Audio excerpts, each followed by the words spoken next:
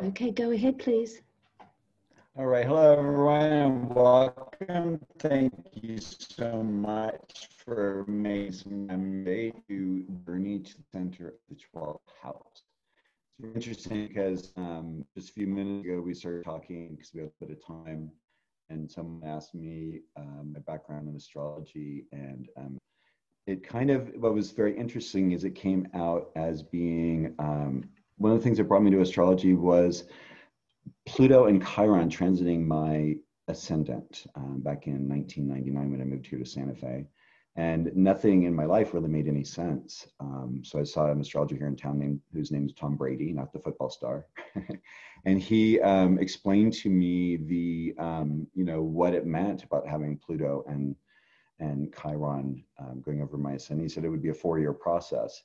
It was very interesting because it helped me to step into what I now kind of understand, and many of you probably understand who are here, stepping into what I call a liminal space, that space kind of in between worlds, that world that unites the seen and the unseen. And when he said that 4-year period, I kind of stepped into this place of, which kind of was something that I've kind of done my whole life, of stepping into trusting the unfolding. And so I went up to a place here in Santa Fe called 10,000 Waves and was soaking in one of the Japanese tubs. And I overheard someone talking about a 4-year psychological program based in the work of Wilhelm Reich, John Perakis, and Alexander Lowen. And what I really liked about it is it took the, it's funny because I always blank on this word, psychology, because I think it bothers me so much. The pathologizing of systems, pathologizing of cycles, and brought a little bit more of a spiritual understanding to it, as well as an opening and connection with that which comes from above, that which is spiritual and our physical form, which then of course helped me to understand esoteric understandings. And as you'll see with kind of what unfolded along the path, ended up intertwining with astrology in a beautiful way and really helped to define my path as an astrologer, and helped me to understand the importance of wanting to bring this tool to other people and help them to find a greater peace within themselves as well. So this is a place where even most astrologers fear to go. Ding, ding, ding, ding, ding. I don't know if, for those of you who remember the movie back in the day, The Exorcist. The 12th house is the place of our disowned or shadowed self. We're going to talk about the history and why it is one of the most confusing. It's been called the house of banishment and hidden enemies, grandma's attic and family lineage, the house of the pregnant pause, our spiritual practice and testing ground, which is all about knowing oneself or know thyself, the anxieties and fears in this house of unseen forces. For those of us who are really sensitive, we pick up on things, and sometimes those things aren't necessarily what's actually going on. And then I actually consider the 12th house to be the house of projection, and it gets played out by planet, as we're going to discuss. It's a huge topic. As people wish, feel free to interrupt me and ask questions. I have this basically laid out pretty easily, so I won't lose my place, even though we're talking about this very confusing place of the 12th house. So please, as you wish to share. I like what Chris Brennan states about Hellenistic astrology. He calls it the bad house, the bad spirit, which is the Caicos daimon, and where Saturn has its joy. I like this picture of the Amityville horror house. People, it's going to say, stay out, don't go in. And I love this from a website. Bitch, I am the evil spirit in my house. When one, there's a sensitivity and a softness that comes with the 12th house, but there's also can be a little bit of a strength and a power in there. I'm a 12th house Scorpio, so of course this is going to flavor my understanding of the 12th house. The 12th house has a pretty bad reputation in astrology. It is supposed to signify things like self-undoing, imprisonment, secrets in general, secret enemies, seclusion, and generally being withdrawn from the world. And it is usually regarded as being one of the worst houses in the chart. But to be fair, it is also said to signify enlightenment, spiritual retreat, and a very high regard for all things mystical and spiritual. And who said that? Mr. Robert Hand. The 12th house is not something that is really supported in society. As many of you know, who have planets in the 12th house or who study these different areas, and look, even there aren't very many astrologers who even talk about this area. I think unless we have a very personal experience with it, or are brought down like Persephone into the underworld, by Hades or Pluto into this deeper understanding, one doesn't necessarily have to be hanging out in these places. Not this isn't where everyone hangs out. For those of you who do, it's one of those things I had to come to understand over time. I believe that through awareness, self-centering, and a neutral, non-reactive approach to life, we grow, and that challenges and adversity produce the fertile fields for new births. As we know in astrology, everything is a cycle. And the 12th house is a very important part of the whole life cycle, of the 1 of 12 cycle in life. And again, I love this painting by Botticelli, Sandro Botticelli. It's the map of hell, taken after Dante's Inferno. At the opening would be right about here where one would start. You know, this is coming up from the upper worlds, where here's the green up here in the upper left. And here's where, you know, the entrance would say, you know, and the river Styx, you can see the river here. Abandon all hope, ye who enter here. There's a surrender that happens with the 12th house.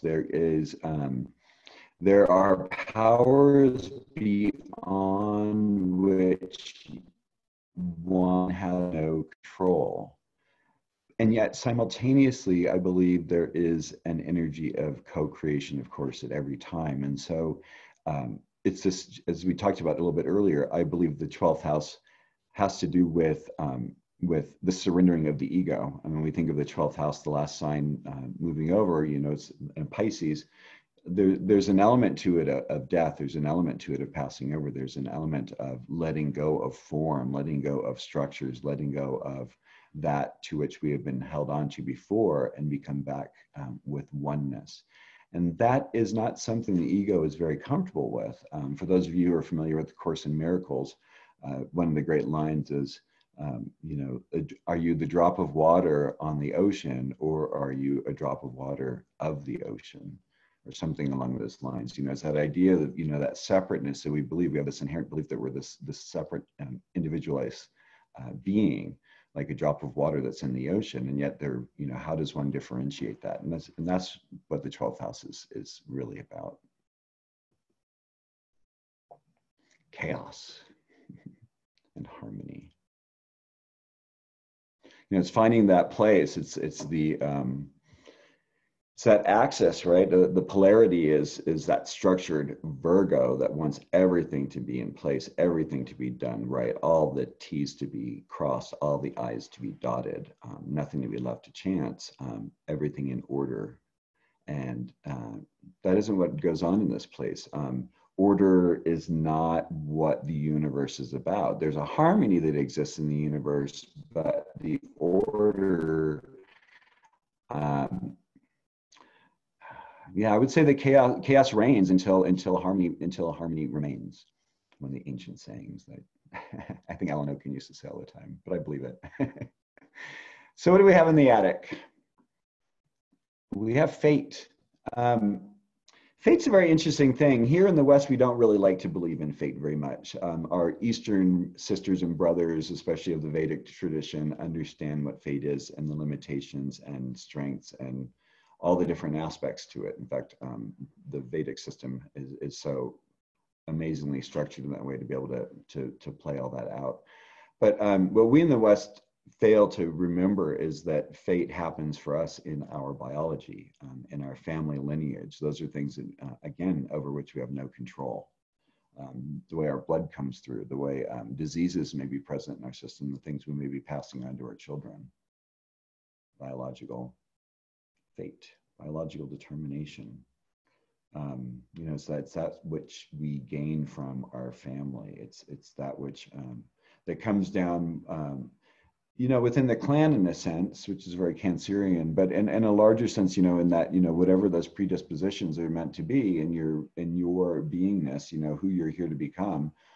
Those of you who have studied medical astrology can see how the chart also shows the various systems of health and what type of health an individual is going to have and the type of issues they're going to have throughout their lifetime. And the 12th house shows, some of this blood history. And the question I like to ask with people is, is it your matrilineal line or your patrilineal line or both? Is it coming from your mother's side or your father's side? I have a Scorpio 12th house. I have my moon there. I have Neptune there. I had a grandmother who was my unconditional love, was my saving grace. And so for me, I really see my 12th house as being my matrilineal line. But I think that's with each individual. I find oftentimes people who have strong 12th house positions, especially with Neptune or the moon, that there was a really strong grandmother presence. I think in a way they act as beautiful angels for those of us. When we raise children, when you think about when most people are the age of having children and raising them, when we're in our 20s and early 30s, we're very full of ourselves. We're very busy doing a lot of things. And we don't really necessarily have the time and energy to devote to children in the way sometimes they need. And so, when children get to spend time with grandparents, that unconditional love a grandparent can give, that who isn't tied up in every little thing that you do or don't do, and understands that, that that you're going to mess up. Let's face it. I mean, that's one thing that parenting teaches you, is learning how to let go of those, a lot of those things, that whether being perfect in that way. Hello. Michael, I have a question for you. Sure, Wendy. So, can you speak to why it's considered biological inheritance? I guess in my mind, the word biology makes me think of Pluto, and it makes me think of Scorpio, which is not necessarily the 12th house. I mean, I know the 4th and 8th and 12th all have ancestral connection. It was interesting. I just recently gave this talk for a group in England, and I got an email from one of the people who was in the talk, and she said that actually 2 of her daughters, and it's funny that you say that with Pluto being the marker, but they both had Pluto in the 12th house, and they both inherited the gene that the mother carried. So I don't know why. It's just, how these things, when we do these research, when we start focusing on these certain areas in astrology, things speak to us. I don't know if you've talked to anyone who's written a book. Like I've talked to Melanie Reinhart when she started writing Chiron. She said just like literally everyone started coming out of the woodwork sharing their Chironic stories with her. But that's just something that I've seen with it. And yeah, I mean, I think Pluto's going to show, a little more, maybe that's going to be more of a tainted issue. But I just see there's something that comes through. I mean, it's a water house, and it's just, for whatever reason, I see it come through. Okay, thank you. I just had never heard that before. One thing I would say, esoterically, the esoteric ruler of Pisces is Pluto. So maybe that's a link that I'm making that maybe a lot of other astrologers maybe don't find in that sense, but it's just, something I'm seeing. That makes sense to me. Yeah. Feel free to go and, check it out and see, see how that plays out. But I just find, I think it's one of these areas too, where we're facing something over which we have no control. Right.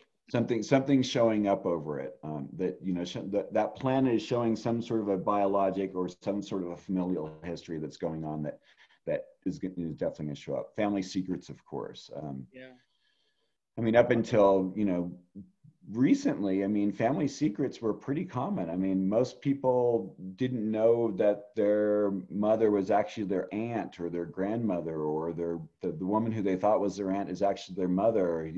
I've heard so many bizarre stories over the years of individuals being raised in an environment where they're not being told the truth. And I think that creates also a whole other level of damage to the child. But it's also one of those things I think we're here to work out, to find out. I think it helps us to become kind of a sleuth, kind of learning to either ask the questions and finding out what the truth is about things, or letting them be. And I think that just depends on each person, because we're realizing we have to work with the individual and familial unconscious. That's one of the aspects that we're working here. So not everyone, Wendy, as you know, like for working with the core work, not everyone wants to do core energetic works. Not everyone wants to bring the developmental trauma they've had and address it in such a way that they can really deal with it, because it kind of takes a little bit of courage. It takes a bit of determination and strength to do that. It's not that not everyone's not able to do it, but it's not an easy path to face these things. That's for Michael? sure. Oh, Yes, Michael, yes, ma'am.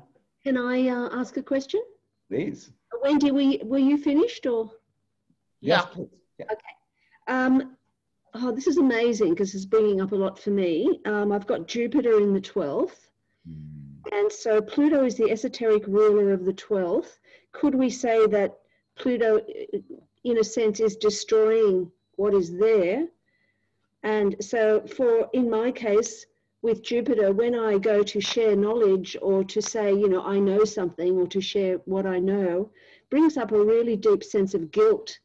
Could this be like the Pluto 12th kind of destroying what's there because it is dissolving the ego? Yes, and I think that's very interesting. We're going to get into it a little bit with it, but I love what you're touching on, because I think so I mean, look what you're doing. You're providing this, you're sitting on here, you've got a stock photo on there, and you're presenting this great platform for all this knowledge to come forward. Yes. And then the question that I would ask at some point is then when is it time for Linda to be stepping in onto that stage and then presenting all that knowledge? It's not right now, that's for sure. And that's okay, because to be honest, I think that's really an important part of it. Like how they talk about in the 6th house, if you had a Jupiter in the 6th house, one would say, oh, you have a lot of mentees, meaning you're going to mentor a lot of people. But you're doing it for teachers. Yes. And I feel that this 12th house is also a projection thing. So it's a lot easier to see, because I think there's one of these things, like there's an egoic check or balance or something that happens in this house, that it's like, don't get too big for yourself. So I mean, what I hear in that is like there's this energetic self-corrective energy that kind of comes and says, hey, you know what? There's something in this that you need to learn. You are exactly spot on. And what's wonderful is through what you're doing here, because I mean, this is what I was doing for Alan Oken. This is what I was doing for other people as well. And then eventually you step into this place where it's like, oh, I can see all the ways that these people are sharing their knowledge, and I need to share my knowledge. And this is the way I'm going to share my knowledge. And you're probably looking at it going like, oh, I don't think I'd want to do it that way. And oh, I don't want to do it this way. And you're finding the ways of fine tuning it. Plus, you're just building, I mean, oh my God, you're immersed in it every time you do this. So you're just being blessed, blessed, blessed, blessed, blessed. Yes, I think you're spot on. And the fine tuning, yes, definitely. Oh, it's fascinating. I love this meeting. So yes, carry on. I'm finished for now. Thank you. Yeah, that's beautiful, Linda. I have the Jupiter in the 12th too, and some other stuff going on in there. So that's very interesting. Thanks, Wendy. Beautiful. I love it. It's like there are no mistakes. All righty. So, imprisonment and seclusion, it depends on how we play it. And I'm really bad at names, and it's one of those people who I should really know, and I'm probably going to ruin his name. Paramahamsa Paramsi. I know the guy. There was a wonderful yogi who actually was imprisoned, and he attained enlightenment in prison. So that to me is an example of a 12th house experience. It's where we're forced to face ourselves. And I have to say, when I started reading about the 12th house stuff, I was really very, and Wendy and Linda, I don't know if you felt the same, but I was immediately bothered by the imprisonment things. And right away, like for me, like, yeah, monastery, put me up in the cloister somewhere, some kind of seclusion. But that imprisonment thing is like one of those energetic, I think I'm probably still working on that one. My Mars actually sextiles my Virgo up at the top of my chart, and my Mars and Virgo at the top of my chart at midheaven. So it's it can get really fiery. So this idea of when people get imprisoned for the wrong reasons is very viscerally painful to me. And that's part of, our compassion aspect. Those of us who have this 12th house, there's this a very subtle sensitivity that we have. They're the parts of ourselves that are unowned. Because we walk kind of about straddling this in-between world, people don't really know how to handle us very well. And so, like I've talked about Pluto aspects before, you know, people are really strong Plutonians, people who are strong Neptunians. People give us wide berth because we have this energy that we're putting out. But we're also the first ones they go to when they're in trouble and they need some guidance, because we help them see things. It's the shadow, it's the unending shadow that we don't really want to take care of ourselves. And as Wendy knows very well, in core energetics, we talk about the shame of the higher self. Many of us here who, you know, are working in astrology and working in New Age movements, you know, there's this whole self, you know, aggrandized higher self aspect that almost always gets, you know, is almost always presented. And but what people don't understand is that there's another aspect, or there's a little bit of a flip side where we have, you know, shame about that. I mean, Linda, you said it really beautifully about, you know, sharing your knowledge. I mean, that is a shame of the higher self, because you do have that wisdom. But also, I would say that to give yourself the compassion and understanding that you are allowing for it to take the time it needs. It's gestating. I think, you know, things. Planets in the 12th house take however long they take to get to where they need to. There's not really any pushing them. And again, maybe that's my scorpionic side saying that, but there's just, you know, how does one fight against fog? How does one fight against primal energy? I mean, our human selves don't have, we're not wired that way. So we have to let go. We have to surrender to it. And again, like I said, the projected self, every time I see a planet in the 12th house, I see someone who is not, you know, how are they not owning that planet? How are they not owning the strength and power of that 12th house? How are they letting other people be big? I mean, Linda, this is a perfect example. Wendy, I don't know you well enough, but Linda, since, you know, you have Jupiter in the 12th, I mean, you're creating a space for people to present themselves in a really wonderful, big way. It's very generous. It's very thoughtful. It's very grand and beautiful. And, you know, eventually what'll be great is, you know, I would say maybe you're practicing to give yourself that as well. Maybe that's the nice way to say that. And of course, it's transcendent. I mean, how can it not be transcendent? But also not accepting that, you know, it's the place then, of course, of drugs and, you know, and delusion, where we can mistake our transcendence, where we can get lost in the journey, so to speak. And we'll talk about that in a little bit. And of course, monastery and convent, which, you know, again, each of these has their positive and negative sides. There's ways in which it's really beneficial. I mean, if you are a person who has a spiritual nature that is devoted to spirit and is not really physically oriented, then being in a place where your meals are provided for you and you have a room that you can go to and you don't have to deal with all the issues that go on in the physical world, that can be a really important part to you. I also think sometimes it's past life bleed through for many of us who have just had so many lifetimes in that, and our lives are so hectic now. I mean, I actually remember being even in my teens and going, oh my gosh, I'd see pictures of monasteries or visit them on travels. And I just think, oh my God, I just want to stay here. It's like home.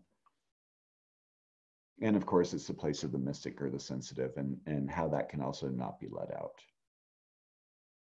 The French have a perfect word for it, le néant, the nothingness. French existentialism is based on le néant, the nothingness. But it's, to be honest, I think it's more when physicists talk about black matter, or when scientists talk about black matter in the universe, there's more black matter in the universe than there is that we're seeing, and that is le néant.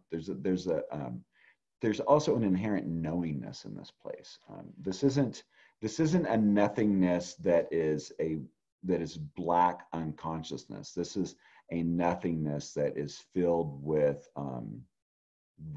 consciousness, and of course, spirituality. Oh my God, more bars. Religions go here. You know, I mean, religions can prevent people from getting to where they need to be, but they also provide people with the safety and the guidance and the structures they need to help kind of learn important rules in life.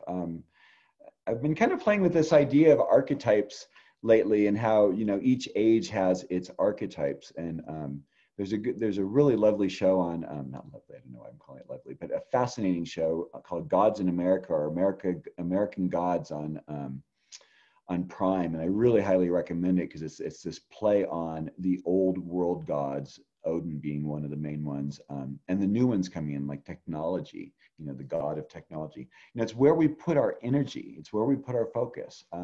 And the 12th house is one of those really subtle things. We can, you know, for those of us raised in certain religions, we can kind of have like, it can be a little bit of our hardwiring, or it can be kind of something that we kind of understand in a really easy way, but it also might have been something that helped limit us in ways, from preventing us from seeing our greater selves or our higher selves. And especially, I think, when it comes to women, because I think most of the world religions don't to support women as in the ways they should. Gurus fall in this place.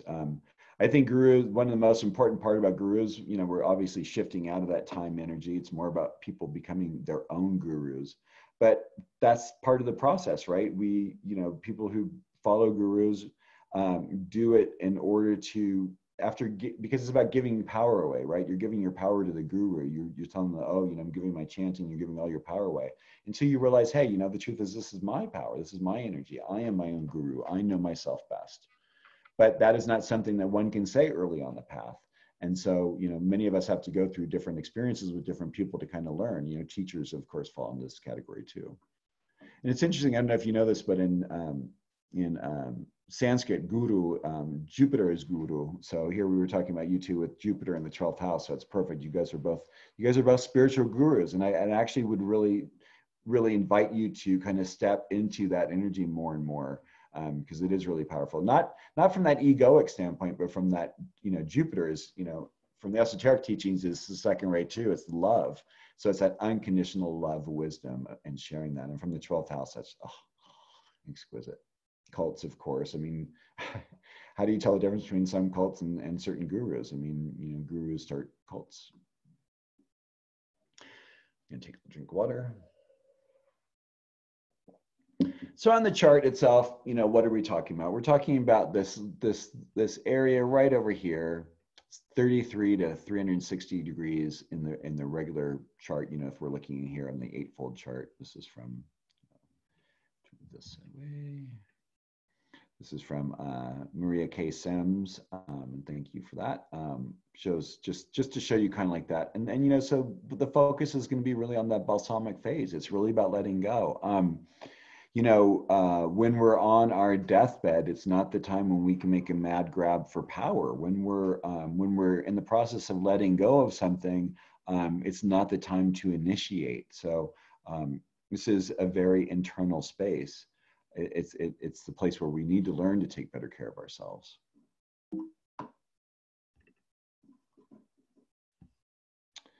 And we say this is the end of a cycle, but you know, as we know, and each ending is also a beginning, and it's really important to allow things to be fallow, to rest, to let, you know, this is a time where you would just let the field be still. You've already plowed in the remains or the burned, what you've burned from the previous growth cycle, and you've tilled them into the ground, and the seeds are in there. And the seeds are in the process of getting put in there, but it's basically that stillness. It's that pre-dawn moment, actually, when you think about it, because you know, it's that part of the chart as well.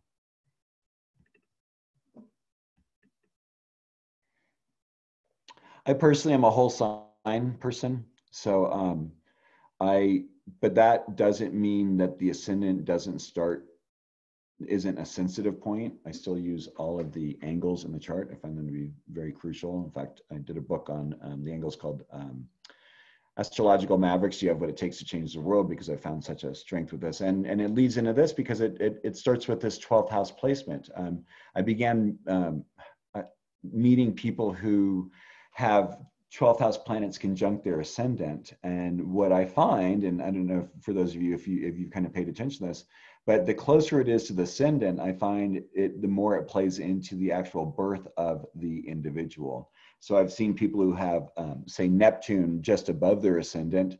Well, there was a snowstorm or heavy rainstorm on the way to the hospital, or the mother's water broke really early.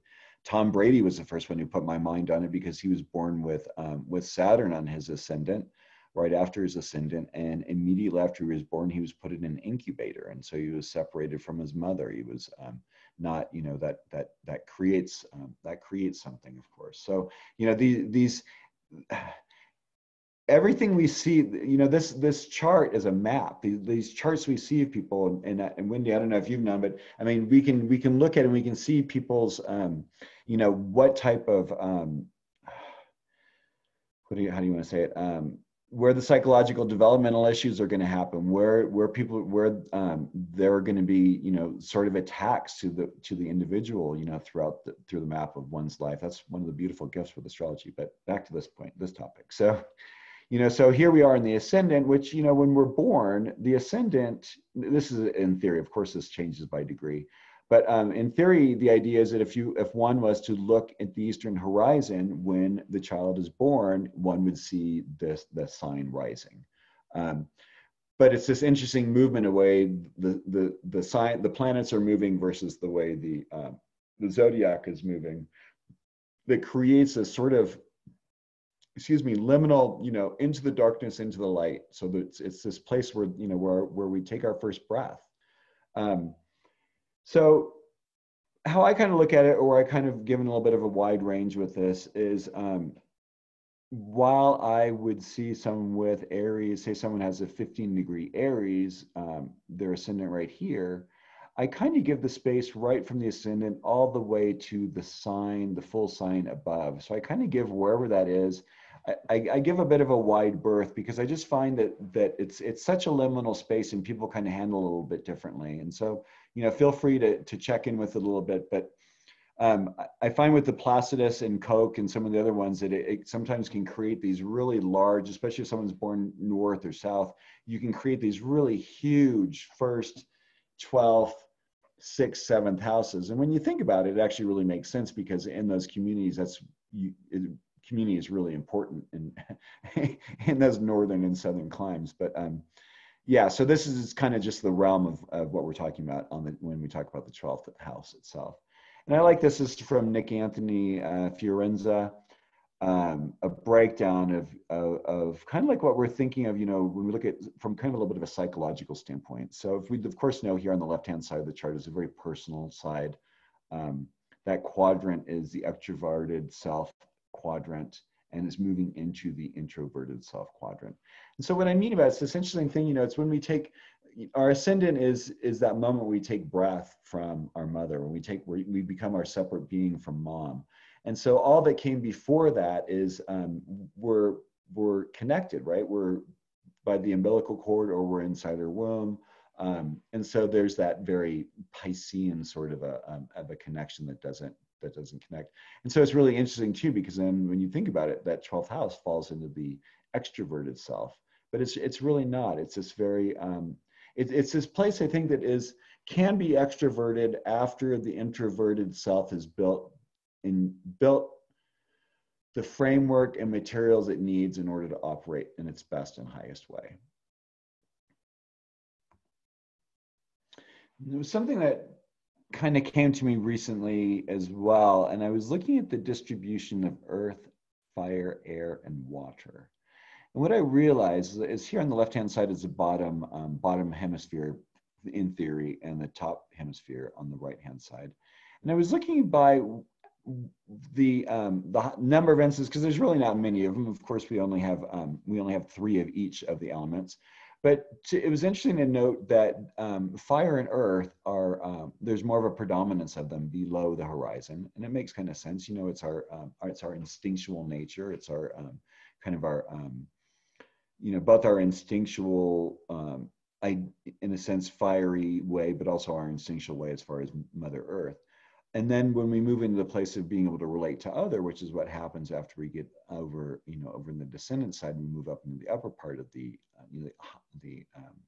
upper horizon of the chart. Then there's a preponderance of the air and water, because that's what we need in order to relate with one another, right? Air in order to speak and talk, and water in order to share the emotions and share the feelings with others. Just something, one of my ruminations lately. And if there's one classic image that you can walk away with today in regards to planets in the 12th house, I would say to think of the Wizard of Oz. And so I love this sign, this thing, where the wizard is, he's sitting there behind his little curtain, and because he's got that big machine that's puffing him up and making him big and huge and scary and frightening. And he says, and pay no attention to the little man behind the curtain. And in a way, it's also, it's this dual thing. A little bit it's that 12th house placement. It's a little bit of that ego thing, Don't pay attention to that ego, Don't pay attention to that thing that's trying to run the show. And a Freudian slip was when you say one thing but mean your mother. So, this is the realm of the 12th house. It's a place of, I believe, of great faith and belief and of letting go. And one of my favorite sayings is "Go within or go without." There's a trust. It's like stepping out. We see a lot in a lot of movies, and when the hero's going on after something, there's a scene maybe where they have to walk across a chasm, and their belief has to be strong enough for them to know that there is a pathway there, and they just have to believe it and hold it. That's kind of what the 12th house is about. It's kind of like just literally sometimes putting one foot in front of the other, just slowly going, because it's this thing of like, okay, is this right for me? Is this true? And then taking another step. Is this right for me? Is this true? Being connected. One of the things the 12th house really does is it helps build our inner connection with ourselves, so we can understand when we need to say no. It's really important to build that ability. One of my favorite places on the planet, one of my heart centers, Chartres Cathedral. Found it interesting to run across it that each of the layers represents each of the astrological rings. So it's interesting, you've got Aries there at the heart, at that middle, and then Pisces is, again, that all encompassing. The idea that we have to go through things, the idea that we have to sometimes endure things that aren't that easy. Dolly Parton has a line, she says, you can't have rainbows without rain. And I think that's a really wonderful 12th house statement.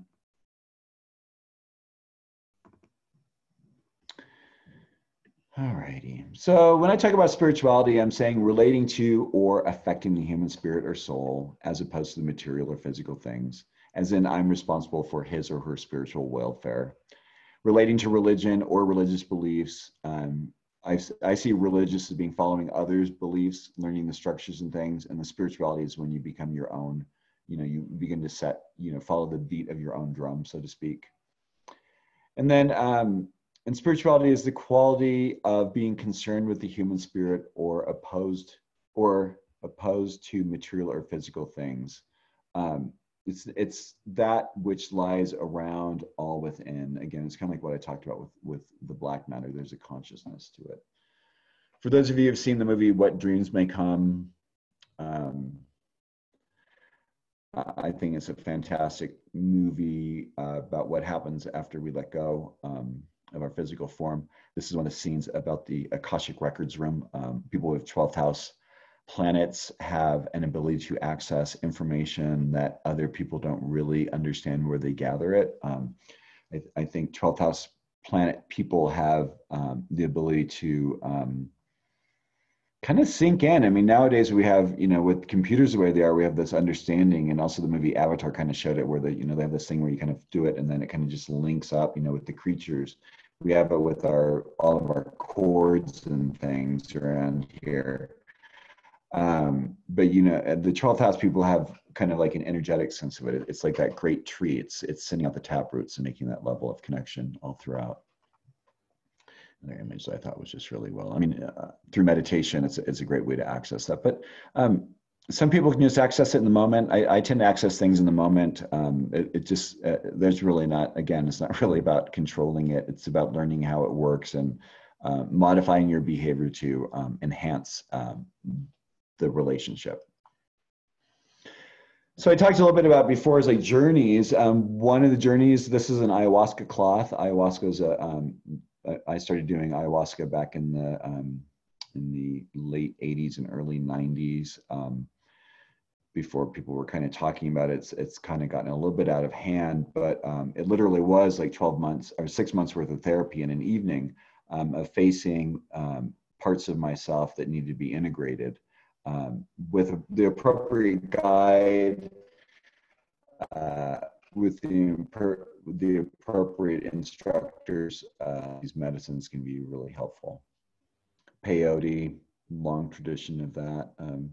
When I was down in Peru, the ayahuasqueros, they do, some of them are doing, 2 or 3 journeys a night, and they're doing it every day. I don't know.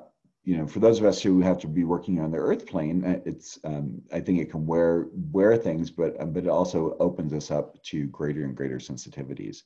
And I think that's the challenge of working in our world today. And one of the gifts with this year, in a way, I think, is because it is such a 2020 is such a 12th house year, in fact, and I'm going to talk about that in a second.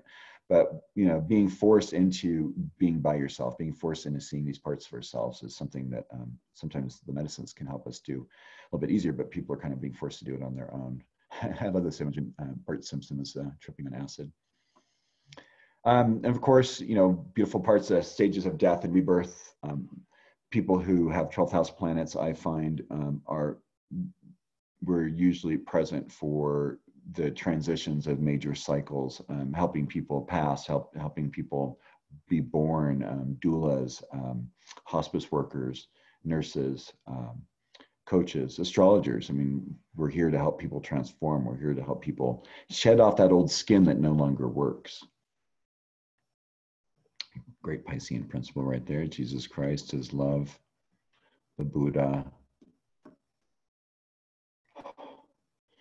One of my favorites, Kuan Yin. She is, her gift to all of humanity is remaining until the last soul passes over. That's her gift to humanity. It's great compassion, great mercy. Very 12th house. Meditation is very important. Dreams. Dream journals, really crucial. Artwork, whatever it is that brings up these things. Dreams, they work if you do. Of course, that is one of the aspects of the 12th house. I mean, you can be a really dreamy idealist, but if you're not doing the things that are taking the steps that are necessary to make those things happen, that dream is never going to become realized. I see this place as being very chthonic. It's this early, this root energy. This is the land of Neptune. This is the land of water. I call it the rich soil of divine imaginal relationships. Things can be connected here that aren't normally connectable. This is a place where one can make associations that have an energetic understanding, that are more subtle, that may be more challenging to maybe place into words. Like here I am trying to place it into words. And here, I mean, Wendy, I don't know about you, for you, but I mean, I did my core training and everything, and then I learned about Tracy Marks when someone read my chart and saw that I had 12th house planets, and I started reading Tracy Marks, and I loved one of her things in there. She said was, for especially if you have like a 12th house Scorpio, that you should do something like core energetics or bioenergetics, because the shell is so strong and needs to be cracked open. And my shell really needed to be cracked open, let me tell you. That's pretty funny. Her books are really great. Your Secret Self, Illuminating the Mysteries of the 12th House. The one on the right is a small little book that she's got. I'm going to remember here in the bookcase. Just beautiful work she did. She's the 12th house soul herself. So she speaks from the heart. She speaks from experience. this place is really one of the most important things to, I mean, there are a lot of important things to understand with this place, but one is differentiating between your feelings and others. It's real easy. I mean, when you think about the Piscean archetype, you know, if those of us who had very domineering family members, they can control us. They can make us see things and make us believe things that maybe aren't there. And, you know, it's hard because it's very painful and causes a lot of damage. But it's also, I think, part of the growth of what we're here to understand and to see that and do it. One of my favorite things in core energetics, and I use it with so many people, is the one thing you can do is, you know, put your right hand on your heart and your left hand out, or either way, depends on how you want to do your energy. And you do my energy, and you rub your chest, and you do you, outer energy. And that just sometimes is really important. And if you're in a position where you can't really do that physically, do it in your mind, because it really helps create a little bit of space, a little bit of distance, a little bit of an ability to be able to make the appropriate decisions. Because 12th house people are really generous with their energy. They give a lot. I mean, look, you know, our host here, hostess, who's host, I don't know what their proper word is anymore. The person who's doing such a great job of giving us this platform, Linda Johnson, you know, with the Jupiter there. I mean, this is such you know, such a great generosity. This is a free platform, and she's giving of her time and energy and corralling. I mean, if anyone's ever tried to work with astrologers, it's like, you know, corralling a bunch of kittens. It's a very interesting endeavor. So bless you and thank you, Linda. Of course, I've never seen anyone with 12th house planets who aren't spiritually inclined.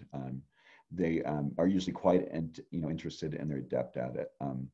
I've also seen things like, say, with a 12th house Chiron, where there is an affliction with God on a certain level, an affliction with this part of themselves.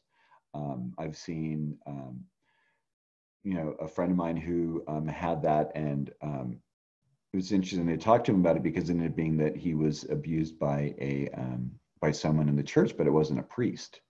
So we can see how that can do it. And fortunately for him, it affected his belief and his faith in God for a while, but it was also then helped him to strengthen and realize that, you know, that was, you know, that individual's issues, and for him to come to terms with it for himself. But it's a very rich space. This isn't a place for sissies. These are, you know, Elaine Aron's books on the sensitive person and the highly sensitive person in love. I really highly recommend reading. It helps to understand the ways, you know, the important things about how to relate with other people, because the sensitivities are so strong on so many levels. I actually call it like the princess and the pea. There's something, and for me, there's one of the things, and I think it's because with the Scorpio Titan, with my Mars and my Moon and my Neptune's there, I have this really weird ability to root out things. I feel like I'm a little truffle pig or something when it comes to people's stuff. And sometimes I can find myself, it's interesting, Carolyn, because you said it the other day about a joke that I posted on Facebook. You know, so I can get away with saying things to people in a certain way, but it's sometimes there's something like I can actually, it's almost like I'll wake up. You know, I think of myself as a fairly conscious person, but I'll actually literally in the moment, like wake up in a conversation. I don't know if you know what I mean by that, but it's like all of a sudden I'll like go, oh my God, why did I just say it? What am I doing? But it's like, there's something in me, you know, that scorpionic tendency is so driven for rooting out that thing that needs to be rooted out, that I've learned to not apologize for it. I mean, it sometimes isn't nice. I mean, it's not, as you know, Caroline, it isn't coming from like a mean place. I've had to work really hard on that part of myself, because that Scorpio side can be, and I can still actually throw really good jolts with it, but I really want to come from that compassionate side on it and opening that up for people. So that's where I think that kind of comes up. So there's a sensitivity, there's something that knows that when something isn't right. Yeah. We talked about this already, working with hospice, medical, great place. Mars in the 12th house is, I think, a great place for a surgeon. Can be someone who can really know, you know, almost have their eyes closed in a sense, and be able to follow that energy and know exactly where they need to cut that, where that scalpel needs to go. There's this interesting illogical precision. That would be a way I would use that energy. And so, yeah, I talked a little bit earlier on, and I've kind of peppered a little bit, thanks to Wendy being here and the question that Nicholson asked me early on about what brought me into astrology. Finding the appropriate therapy, I think, is really important. Because we're not usual people, we're not going to be good with usual therapists. We need a therapist who actually has spiritual depth greater than ourselves. We need to have someone who has the ability to hold us and isn't going to shame us and blame us. Because of the sensitivity, I mean, my moon's in the 12th house. I was born in 65. I don't think the 60s was an easy time for a mother for parents to have a son who had a Scorpio moon. I mean, I don't think my family especially it still isn't actually capable of being able to handle it or deal with it. So, I mean, so it's about finding people who can help work with you in a way that can reflect back to you what your gifts are, what your strengths are, and do that in a healthy way that isn't making you stay shut down. Because I think that's where, when people have 12th house afflicted planets and they aren't getting the help they need, then I think that's where the drug abuse goes on, sex abuse, the checking out, whatever it is that disengages us from life. And I like to say the 12th house is where we are all one, same, but not the same. And talking about like the drop of water within the ocean. And as I've been talking through too, it's through our projections, through being around these people, saying, like, hey, if you have a Jupiter in the 12th house, telling people, hey, you're really great, you're powerful, you're wonderful, but then like slowly being able to see, that the reason why we're seeing that in that other person is because we have that in ourselves. We wouldn't be able to see those parts in other people if we didn't have a little bit of that element going on in ourselves. So, begin to own those parts and maybe not, see what's the right way to say this. Not giving it away to the other person completely, but maybe just allowing someone to be like, and I can share that wisdom with them or something, allowing yourself to be a part of that. And then it helps to bring a little bit more of an understanding, because you're here to do something really fantastic. And yeah, I believe we're all here to own our 12th house planets, as we're here to own every planet in our chart. It's one of my favorites, although I saw the pie redone recently on Facebook with even more cut out than this. But so if we look at life, this great big circle, what we know is about 25%. We know how to drive a car. We know how to make breakfast. We know how to watch television. The next 25% is what we know we don't know. We don't know how to be a brain surgeon or be an astronaut, or whatever those things we don't know. And then the vast majority of life is what we don't know. And this is really this is the realm of the 12th house, of course. It's that, I have a third quarter moon, so it kind of helps me understand it. I call it the Russian doll syndrome, crisis in consciousness. It's this idea that just when you get to that limit, there's a pinchedness that happens. When you think about like a Russian doll, the idea is that it's just gotten so big, and then it gets the next one pops. So it's like, it's like we have to pop open and release, in a sense, so that we can get to whatever that next level is. I don't know if that was a good analogy. I see it as a treasure chest, but of course, all treasure chests have different aspects to them. It's from ancient Greece. I think we all know what box this woman is about to open. Pandora's box. Fears, anxiety, disease, pestilence, poverty, death, evil or sin, and hope.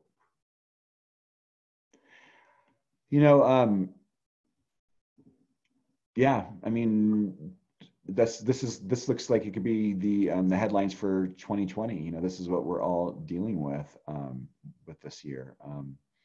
A literal Pandora's box has been opened up, and we're having to deal with it. And we're having to find ways to not allow it to overwhelm us. It's about a loss of innocence, right? It's about realizing that that life is there's something more that's happening, like Persephone going along and picking her flowers, innocently in beautiful spring, and the next moment she knows she's been grabbed by the king of hell and is taking her down, king of the underworld, I should say. Don't want to call him hell, king of the underworld, and that's an incredible loss of innocence. So hope kind of is important there, but also as music, art, and the ways we deal with things. I meant to do this. I meant to move this up to the earlier part of the talk because I thought it would be a great way to put it, but this is the 12th house. I know about you, but when this movie came out in 1977, it scared the heck out of me. Every time I've gotten the water sense, like I'm always worried this is being underneath it. And hello, if this isn't the 12th, if this isn't 2020, I don't know what is. For those of us here in the United States, and I mean, what's going on here isn't really any different than what's going on in the rest of the world. We just have somebody screaming louder at this point.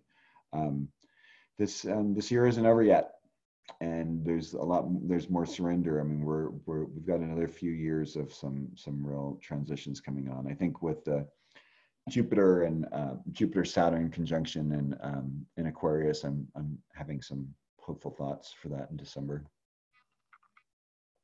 And it's really important, it's funny, like when we think about Neptune or Poseidon, his original ideas back in the day, he wasn't nice. None of those Greek gods were really nice. They were very vengeful. They went after and they did things. So, nowadays we have this kind of image of Neptune as being, the great transcendence and the great idealism and the confusion and the fog. But, Poseidon he exacts a charge. You're not going to be able to travel through his realm without having to pay a cost. So I like to say people with the 12th house are deep divers or liminal walkers, which is relating to a transitional or initial stage of process. I mean, there's this ability to understand, how things need to start or how things, need to transition between usually uncomfortable positions. And it's usually occupying a position at both sides of a boundary or a threshold. Midwives, hospice workers, astrologers, therapists, certain types of doctors, mediums, sensitives. I think of also, I think it was the Colossus at Rhodes, wasn't it? Or was it the statue of Apollo, where it was like he was at one foot on one side and then one foot on the other? That's like a liminal walker, something that's in both worlds. So it's like this ability to understand and bring both sides. Because that's what we need, right? We need to bring these things to consciousness. We need to integrate them. It's not about keeping these things hidden and keeping them under. And so if you don't have any planets in the 12th house, what does that mean? Well, it's really important to realize that, that every month, the moon's going to visit the 12th house for about 2.5 days. Well, it depends on what sign you use. And so what should you do when the moon visits your 12th house? If you're a fire sign for your 12th house, meaning that you have Aries, Leo, Sagittarius, consider candle meditation where you burn a candle and you look into it and see what pops up for you, or fire walking, or sunbathing, literally just allowing the sun to bathe you in its light. It's kind of hard to do at night, but when the moon's traveling through during the daytime, it's okay. If you have an earth sign, Taurus and Capricorn and, oh my God, I hate when I'm just saying that, Virgo. Consider getting a hot stone massage, especially Virgo. Well, actually any of the earth signs. I mean, you're going so much typically, and it's good to be felt. It's good to move. It's good to have this body, manipulated. Consider doing a labyrinth or a meditative walk. Walking like the labyrinth at chart, of course, is really great. Something that brings you in, something that slows down, especially like a Virgo. Sand tracing, Tai Chi, any kind of a grounding exercise. Talk about that later. Air signs, Tai Chi, breathing meditation. Actually, all the signs can use good breathing meditation, bringing the air deep into the belly and breathing and expanding. But especially the air signs, because they're usually so busy talking that there's not much breath. As the Chinese say, the Hao Li, those without breath, Hao is breath, or Ha is breath in the Hawaiian culture. And so they call the white people, those without breath, the Hao Li. So it's really good to bring breath in. It's good to allow yourself to be present with that. Singing, of course, and chanting. And finally, water. I mean, Scorpio moon here. I think especially with Scorpio, hot water is really good. You don't really want to be in any cold water. We're kind of cold watery ourselves. So soaking, a long bath, steam, a water meditation, sitting in an ocean, a river, a lake, walking along those, any sort of things that, you know, kind of encourage that. If you have planets in those, in the 12th house, this is even more strongly indicated. If any of you have experiences of what you want to share with that, that's great too. I'm happy to hear them. What will help with the 12th house transits and progressions? I like this quote from Marianne Williamson. Until your knees finally hit the floor, you're just playing at life. And on some level, you're scared because you know you're just playing. The moment of surrender is not when life is over, it's when it begins.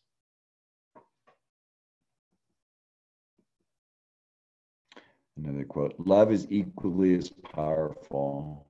Just surrender yourself to it. Its beauty can bring you to your knees and tears to your eyes just as easily. Surrender, let yourself go, and you'll feel it.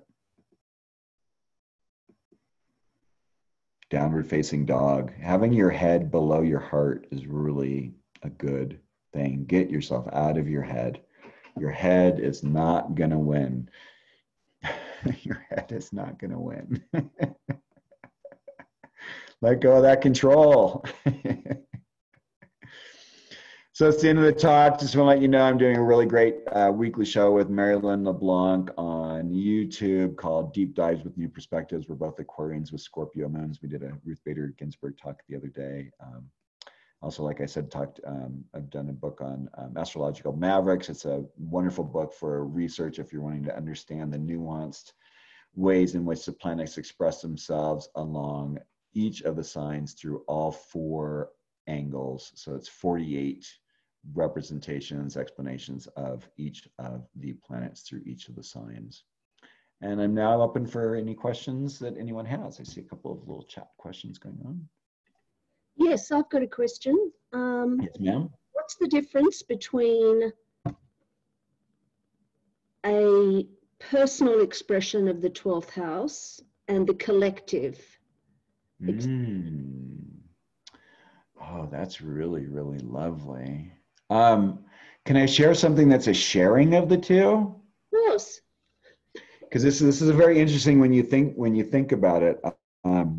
So what's been going on a lot especially here in the United States, but we've also seen instances of it in Norway and a couple of other places, but individuals who are incredibly sensitive and who maybe don't have the same sort of mental structuring that is been supported in culture, meaning, you know, they have, people would call it behavioral health issues, can pick up on energies very easily from the collective and act out on them.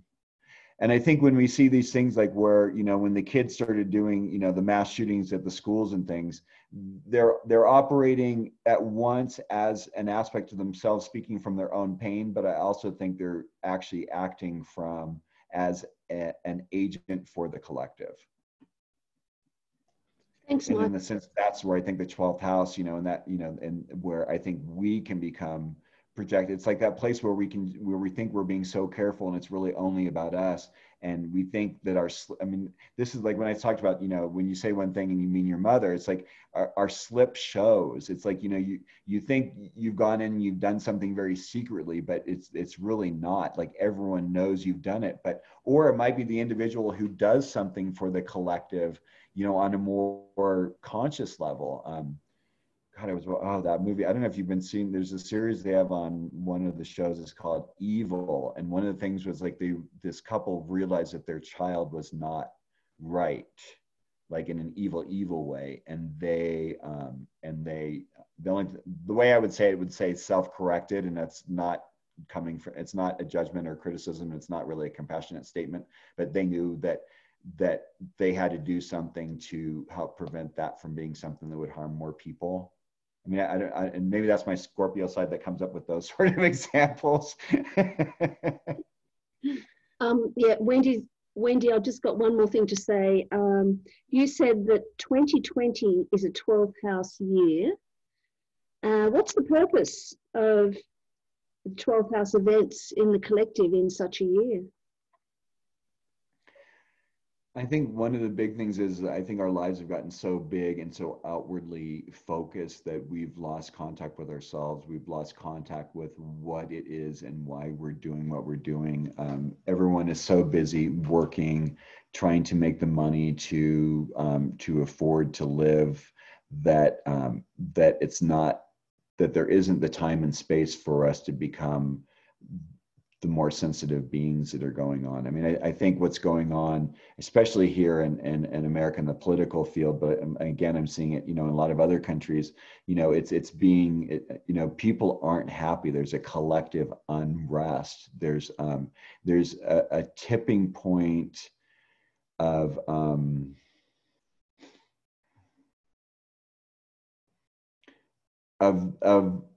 the cost of that polarity. When we think of busy bee Virgo opposite that, if we think of that sixth house as being like our daily work, I think people are really fed up with the idea that there has to be daily work.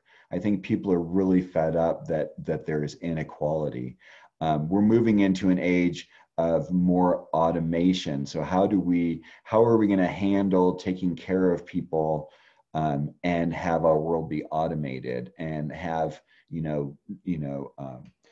people living longer and people having more children and doing things? I mean, it's like, how do we manage all of these things in a collective way? And I think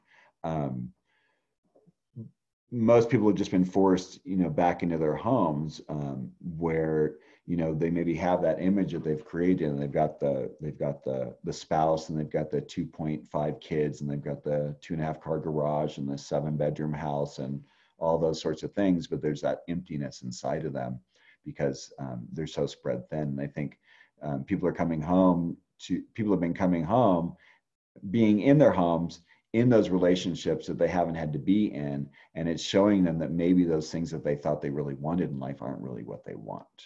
And so I think it's almost like a mass recompassing, like everyone's individual compass is being completely reshifted into something that's giving them meaning. I mean, if when you talk about what is the purpose of it, I think, gaining meaning. I think people are tired of the emptiness that life is presenting them, and they're wanting to find, the real why of what's going on. And that's how I see it, but I'm a bit of an idealist. Well, that was brilliant. Thank you very much. A meaningful shift.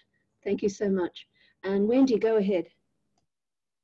Thank you, Michael. I appreciated your talk. And I have Gemini in the 12th that opens with Taurus, but I have North Node, Vesta, Lilith, Jupiter conjunct on the ascendant. The North Node, Jupiter's on the ascendant. And, all that Gemini. So like when you had that picture of the cosmos and all the books, the bookcases, I was like, oh yeah, man, I can totally, let me just reach into the cosmos and pull that piece of knowledge down. Like it just like right there, but I have, Pisces at the midheaven, and I have Saturn Chiron in Pisces. And then I have Neptune trining, Neptune squaring my sun. So I have a lot of Pisces influence, but my thinking was that in EA we look at the house first, right? So I always see my Gemini deposited in the 12th, not like, I don't always just look at the planet. I mean, I see it there, but I don't know. And I was just also the fog thing and all that. For me, I get, when I was younger and all that Pisces at the top was like really hard. It's like, holy crap, what am I going to do with this? Like, how do I get there? I'm like, it's really, actually really hard. But to me, it's more mystic. It's like opening the veil to like Avalon. It's not like, it's not a scary fog. It could be, but if I didn't do the inner work and find my core, I wouldn't be here. I mean, I don't even think I would have made it to 30 actually, but all of that, of course, helped me peel away the untruths. Then you have to deal with spiritualized ego and all that stuff. I mean, I get that's all part of the path, right? Yeah. For a spiritual soul. I don't know. I was just could talk about the 12th house forever, but Yeah, it's just so beautiful. I mean, yeah, I mean, for you, I mean, there's, I mean, yeah, I would imagine that if you don't have, if you haven't, if you aren't already doing that, I would think that you would actually really be good at accessing information like that. I mean, there's some really great people who help facilitate people with that, but I mean, you have an inherent clarity with it. I mean, when I'm really, really aligned, I'm a medium. I mean, Yeah, of course you are. Yeah. I'm an animal communicator. I can talk to an animal, you know, in Portugal or 5,000 miles away or whatever. Right. And people come through too if I really, really am full on, like, you know, don't have to deal with most of the rest of the drama of the world. You know, I can just be Neptune. So I've been there at different times in my life, like fully owning it. But yeah, and that Mercury retrograde and the Neptune and Scorpio and yeah, and that, and then yeah, I mean, and then of course, I mean, look at that. You know, it's basically, you know, the inconjunct between the Moon and Mercury. You know, like, you know, it's how perfect for you to do the core work. You know, don't speak about your feelings. well, you know, look at that Saturn, Venus, Pluto, Uranus. I mean, that was bound. It's the gift, right? A body worker, you know, that's what when Saturn was, I was having my Saturn return, I graduated from massage school, you know, it's like perfect. Yeah. Perfect. Yeah, you and I must be pretty, oh no, actually, 1965. No. Yeah. Yeah. Yeah, we're pretty close. I'm January. Yeah.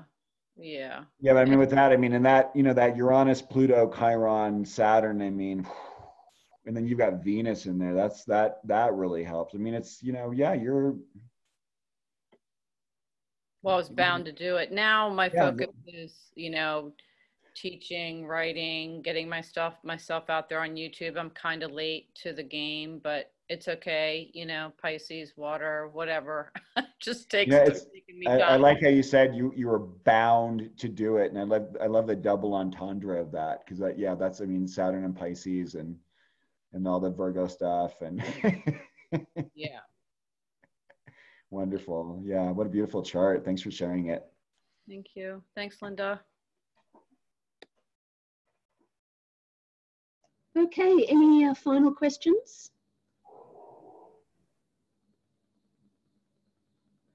Okay, Michael, you must be exhausted. So thank you so much. It's been so interesting.